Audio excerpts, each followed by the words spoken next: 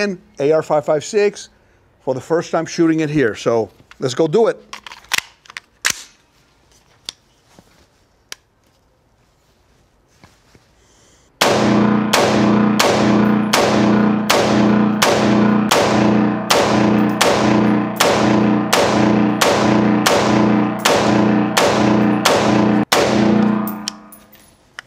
Well, you know what?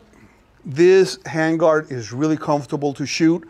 The original flash hider that comes from Ruger on this carbine is really effective too. You might think, oh, it's a knockoff of the old A1. Well, you know what? Ruger has done a really good job with this flash hider. They've been using it for over 10, 11 years, so it's good. So if it ain't broke, don't fix it. I might or might not change it. I don't know. But I'm happy with the UTG handguard. The way it was really simple to install.